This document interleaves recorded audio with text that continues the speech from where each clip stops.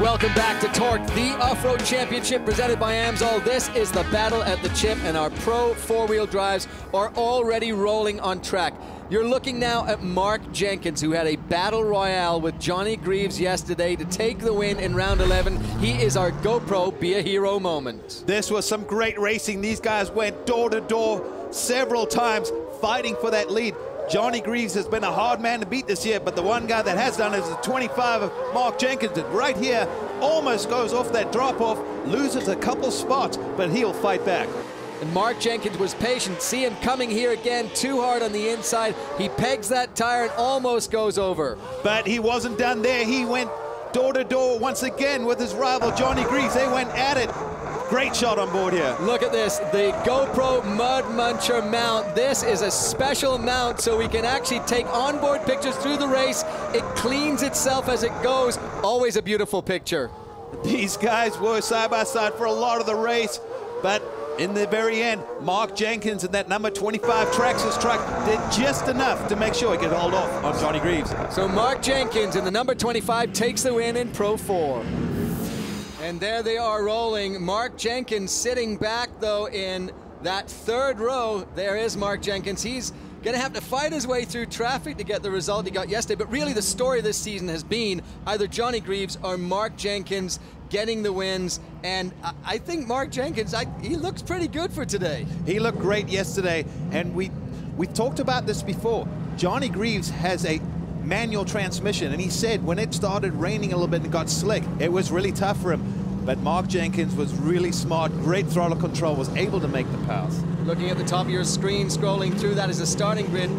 Ross Hook and Mike Jenkins, Mark's brother, are actually sitting there on the front row, and Hook has the pole position. When they come through to the stretch here leading up to the start-finish line, they will have two cones, and in between those two cones, Hook will have the choice to put the hammer down and start this race. A rolling start here in Sturgis. Well, we also got our podium drivers from yesterday on rows 2 and 3, so you know they want to get to the front in a hurry, but we're coming to that green flag.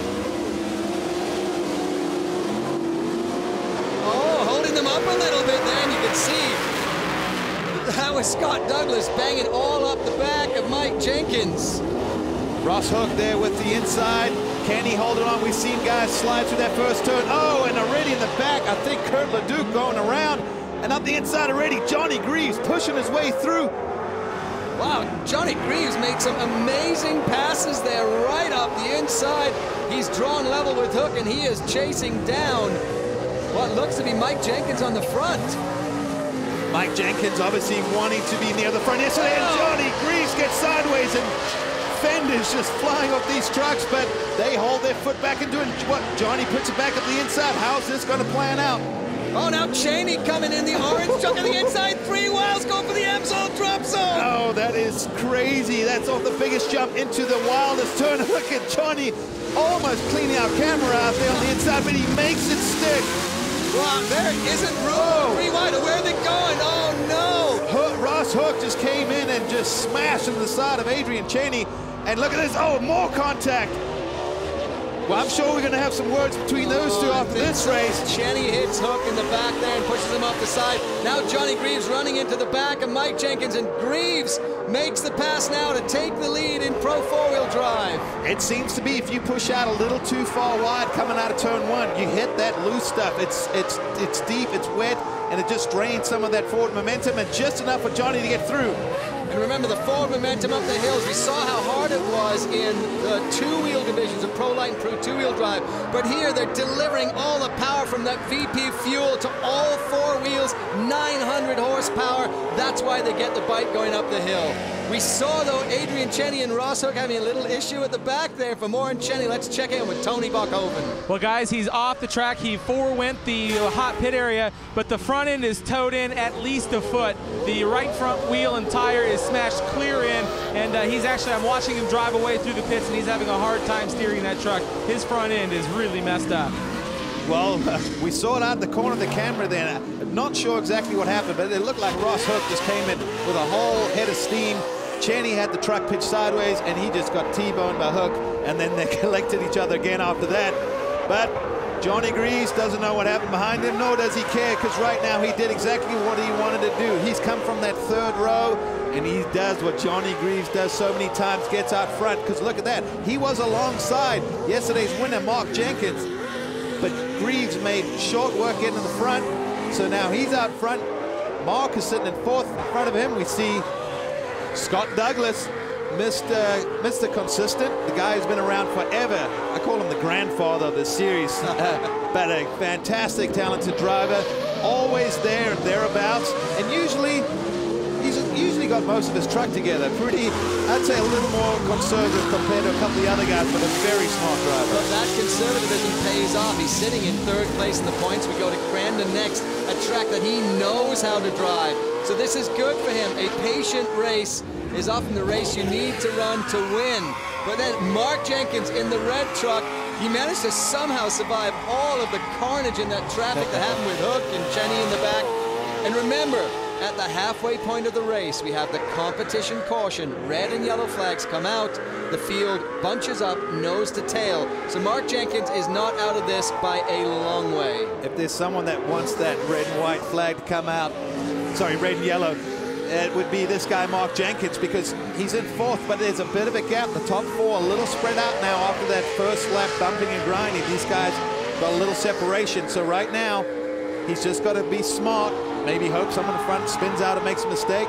But when they restack him and they bunch him back up, he knows if I can get a great restart, I can have a shot at this guy who he wants to beat for so many reasons. They've had great races this year, plus he needs to gain some points on that number 22 truck of Johnny Greaves.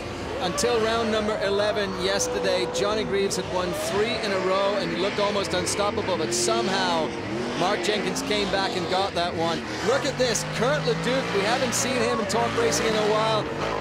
He had a rough start there, though. We saw him going sideways and off the track, but he's back in there. He's starting to pick it up a little bit. Sitting there in that 5th place, so a little gap behind the front four that seem a little spread out. They come across the finish line and they will be on lap 5. So remember, at the end of lap 6, we'll restack them. There's the number 5, the bootlegger, as they call him, Mark Kwame. He's sitting there in that 6th position. A little bit of a lonely drive for him right now. But he will get pushed up to the back of the field. So now you just need to drive smart, conserve the equipment. If you've got too big of a gap, don't worry about it. You come to that competition caution, you get that second chance to make a charge for the front. Well, sometimes when you're in this position, there's really not much to be gained, but a lot more to lose. So you don't want to roll it over or do something silly by trying to push to catch someone in front of you. That's probably not possible with about a half a lap to go. And you saw just on the corner there how rutted and how hard this track is, and it would be easy just to peel one of those tires right off the rim if you drove it in too hard, especially when you consider 900 horsepower driving to these 4 wheels. So just be smart, be patient. We come up to that halfway point and we'll re-rack again. Look at this, Douglas working on the inside of Mike Jenkins. He's got the inside. Does he have the drive? Jenkins keeps that momentum around the outside. Scott Douglas probably a little bit nicer. I think that was the last lap. We might have seen some contact, but he's going to try to get up the inside. He squirts the truck up there. Beautiful textbook truck racing maneuver there. Just put the truck in the way and took the line away from Jenkins right before we come to that competition caution. So guess what? He's going, I've got a shot at Johnny Greaves. Oh, look, Jenkins, though, he's looking to the inside here of the big hairpin turn 9. Does he have it? Whoa! They're fighting. He does. They're going to fight all the way to the red and yellow competition. Drag race. Who will it be? Oh! Almost a photo finish, but I think it was Jenkins. Jenkins by 1/100th of a second. So I guess I counted the chickens a little too early there because Scott Douglas must be going, oh, are you kidding me? Look, he wants to go around him. He thinks he was in second. Oh, Scott Douglas tried hard, but I think he was in 3rd. Tony, you got more on Scott? He told me they learned a lot yesterday. One of the things they did differently to the truck today is they slowed down the suspension. We've talked about it all day about how the track is changing, and to be ready at the end of the race as the track widens out, it gets a little more aggressive. He wanted his truck to have the suspension slowed down. Now the risk is you lose that traction. The other part of it was, he said, Tony, I've decided I need to start getting more aggressive with these guys after he watched them yesterday, and I think we just got a glimpse of that coming to the competition caution. Well, you saw there when Scott Douglas was going through that whoop section, his truck almost looked like it was on the flats. It was barely moving, so suspension tuning just perfect there. Let's take a look at that drag race of the competition caution. Mike Jenkins and Scott Douglas. So close. Douglas got a little sideways off that first jump, and that was just enough for Jenkins to squeeze him out. We look at timing and scoring. 1/100th of a second Jenkins had a bite. And Scott Douglas thought that he was ahead of Jenkins because at the top of the hill he was, but the timing loop is at the bottom of the hill. Here we go. Green again in our Pro 4-wheel drive. Johnny Greaves leads them out, looking for his 7th Pro 4 win of the season. He's been on fire, but right behind him, he's got some hungry guys. He's in a Jenkins sandwich, though, Scott Douglas. Scott Douglas, yeah, you hit the nail on the head. He's caught between not only their brothers and great race car drivers, but he's teammates. And so he's got to play offense and defense at the same time. So he goes to the inside, doing the smart thing, hoping to find a gap. But he's got to have his spotter's got to be working flat out right now, talking about what's happening in front of him and behind him. Because remember, these vehicles do not have review mirrors.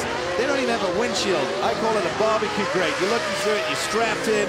So your spotter are your eyes and ears all around you. And the spotter's obviously up high, trying to get a look at this whole track. And they have to tell you when the chance to get through is there. Speaking of the whole track, you see all the holes developing already. We've seen braking bumps, we've seen ruts. This turn right here, beautiful kind of speedway turn, slide that truck. But a lot of these other turns getting chopped up. Johnny Greaves trying to hold off the charge of the Jenkins brothers and Scott Douglas. Greaves again looking for his 7th Pro 4 win of the season. Can he do it? You'll find out soon.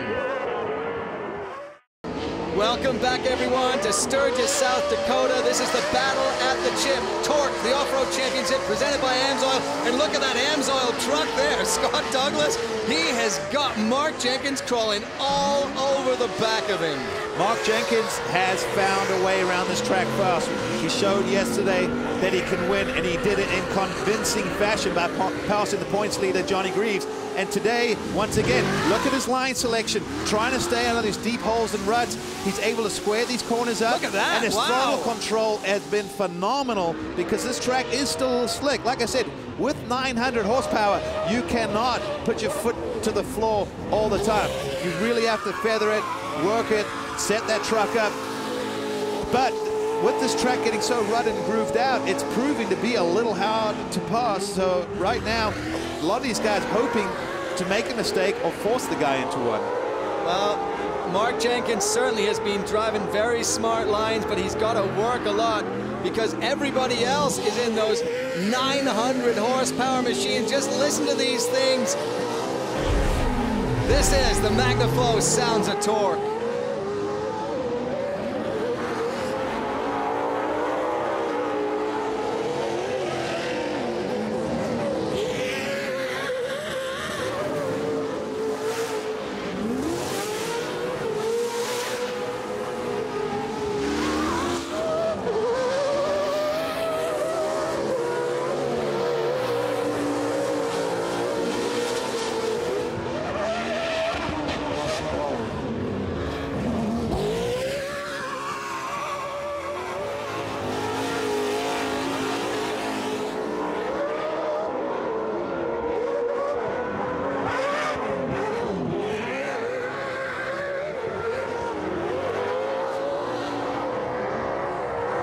Battle here for 3rd and 4th. The AMSOIL machine is Scott Douglas. The Traxxas machine of Mark Jenkins. And so far, Mark has not been able to find a way past.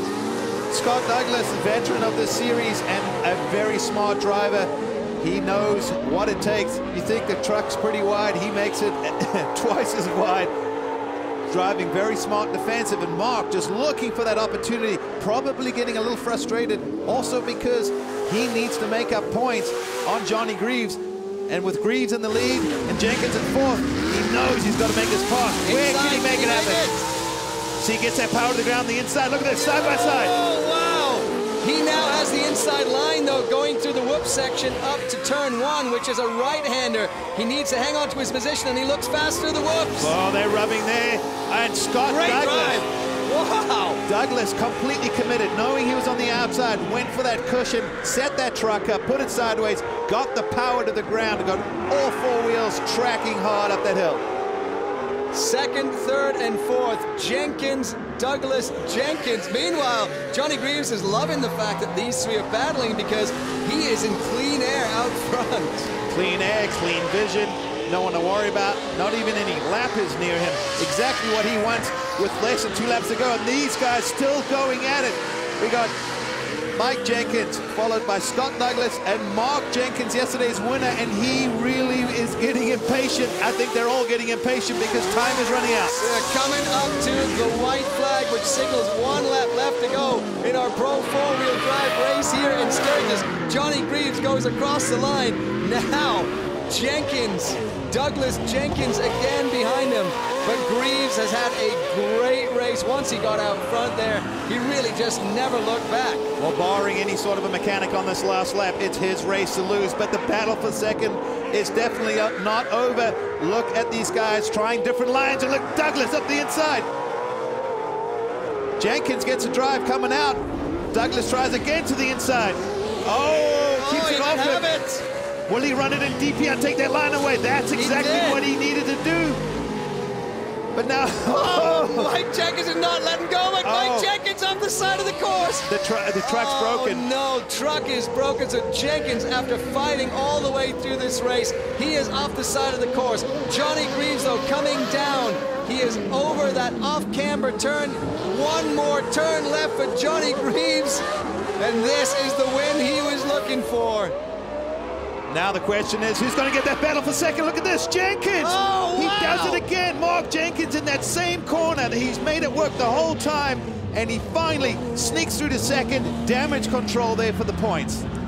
So one Jenkins brother sacrifices himself off the side of the course. The other Jenkins brother finally goes from fourth to second.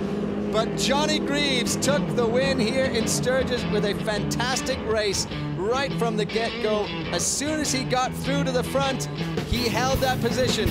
Johnny Greaves is our winner. We'll be sure to check in with him when we come back to Sturgis.